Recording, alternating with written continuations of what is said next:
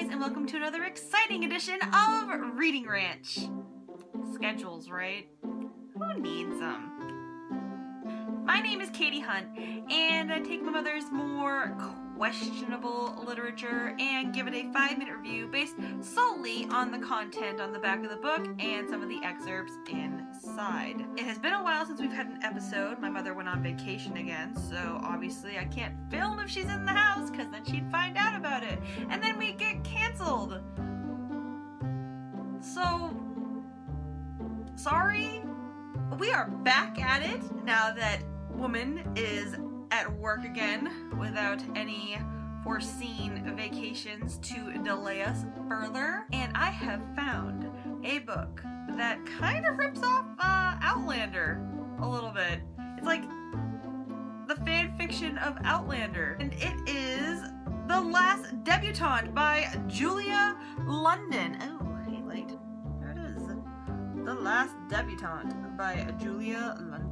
And the only reason that I say I feel like it's a bit of a ripoff is I was looking through it to look for excerpts, and the main character guy's name is Jamie, which I'm pretty sure that is the guy from Highlander's name too. Must have been a popular Scottish name. Who is the captive and who is the captor? When a sexy laird holds a spirited English lady for ransom, she turns the tables and steals his heart. The last person Daria Babcock expects to find in her grandmother's home is a brawny, naked Highlander. She doesn't buy Mammy's explanation about finding the poor man shot in the woods. Nor does she trust the gorgeous laird, who insists his own memory fails him. But Daria came to Scotland looking for adventure and romance, and after the intriguing stranger kidnaps her, she gets her wish, and so much more. Gets kidnapped. And then suddenly, magically, falls in love with the guy that kidnapped her. That's not what happens in real life. Let's just dive right into it, shall we? I'd like to point out before we get started that some of the other books that this woman has written: The Year of Living Scandalously, The Seduction of Lady X, The Book of Scandal, Highland Scandal, Courtesan's Scandal. Those last 3 are part of the Scandalous series, so pick it up. Oh, please, Mama. The summer will be tedious enough without having to graft orchids for the 2 of you. I'll go, she said suddenly. It had seemed such a brilliant idea, the perfect solution to her dulliums. A summer in Scotland, away from the Hadley Green and all of her happy friends and their beautiful babies. But her mother said instantly, "That's absurd." Those 2 words had sealed Daria's determination. What was absurd was to continue on as she had been. Why? She demanded.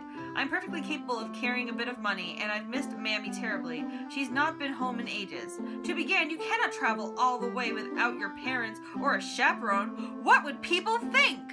You're going alone, by yourself, unmarried? But people will know! So she gets to Grandma's house, and then there is a naked Scotsman there.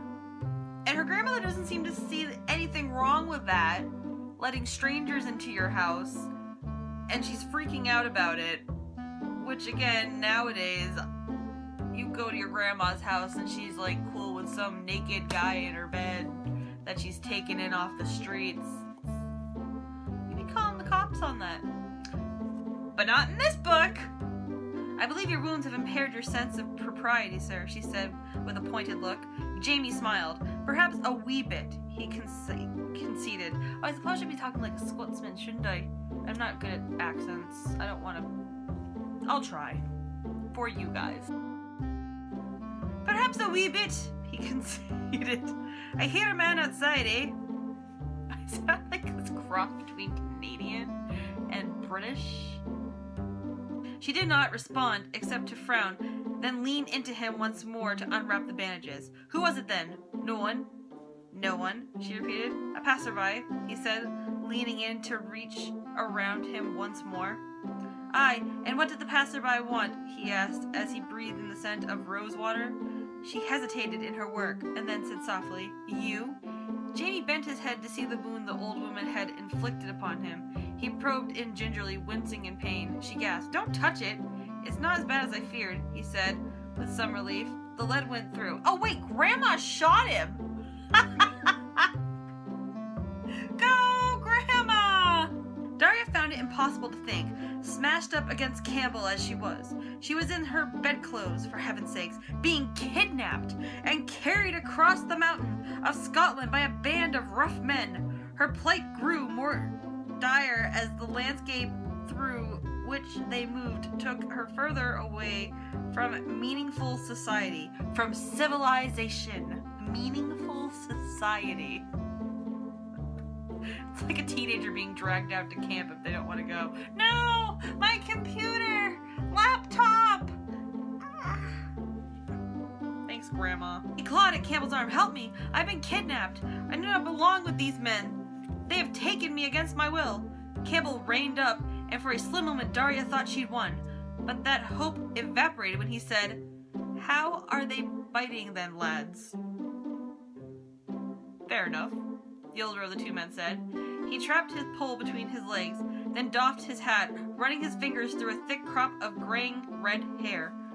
Daria's anxiety choked the air from her lungs. "Do you not hear me?" she cried, breathless. "These men have kidnapped me and intend to hold me for ransom." "Aye, we heard you," the fisherman said.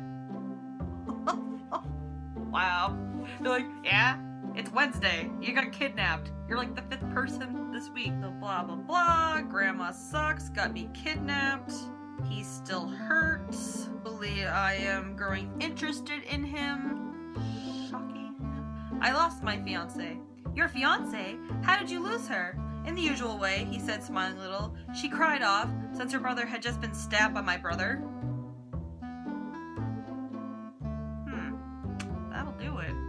Oh, she's seducing him. She was lush. Her lips, her body, all of her. He anchored one arm around her and pulled her close. This woman was irresistible, with her smile and her glittering eyes, and Jamie kissed her with a surrender that surprised him. I swear to God, I watched this on Highlander the other night. I'm not even joking. "But they only making out," he sent her on her way. "Not today, we're not married." See? Back in the day, you waited. I don't know why. A deep sigh of pleasure escaped her. She dug her fingers into his shoulder. She arched into him, her legs moving against his, pressing against his erection, sliding over it until he was aching with need. He slid his hand down her body, caressing the flare of her hips, her leg, and then sliding between her legs. Daria gasped. Okay, so much for waiting. With his mouth and his hands, he slid down her body, leaving a hot, wet trail. Ugh. Ugh. It's like slobber trail. Her legs squeezed against him, but Jamie hooked his hands around her legs and pulled them apart, and began to lave her with his tongue. Oh, we all know what lave means, folks! Please see my other video. "Aye, something's happened," Jamie said. "Your rescue has come." Dun dun dun! But we just started to like each other, and we just started having sex, and I'm in love with you now. I don't want to be rescued. Where are these people 20 chapters ago? You know, this gets one cowboy hat, because honestly, I was going through it, and it's a lot of talking, and it's a lot of boo-hooing, and it's a lot of, "You captured me, and I don't love you," and it was like pretty prominent, and then all of a sudden it's, "Oh, your fiance left you, and you're not that bad a person, and I've fallen into the trap." I'm all set. This was Julia London, The Last Debutante, and personally, like I've been saying this whole video, if you want a good story with an awesome, sexy Jamie, I would very much look into Outlander, the book series, and the TV show. And that's it.